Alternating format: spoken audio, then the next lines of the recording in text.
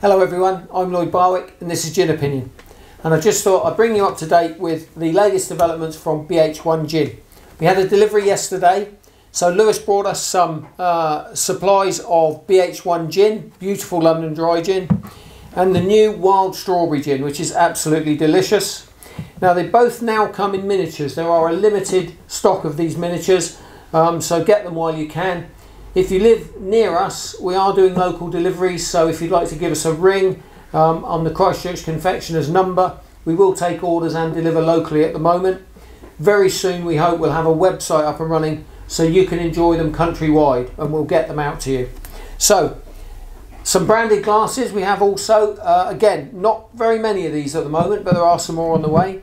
So if you'd like your BH1 Gin in your branded glass, put a bit of Mediterranean fever tree in with it, sprig of thyme, absolutely delicious, slice of orange if you want that, just that extra little fruity hit.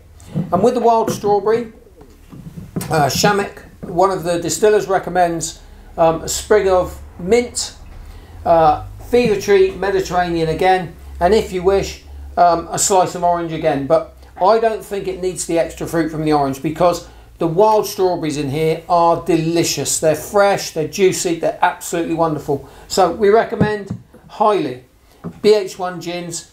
So give them a try whenever you can.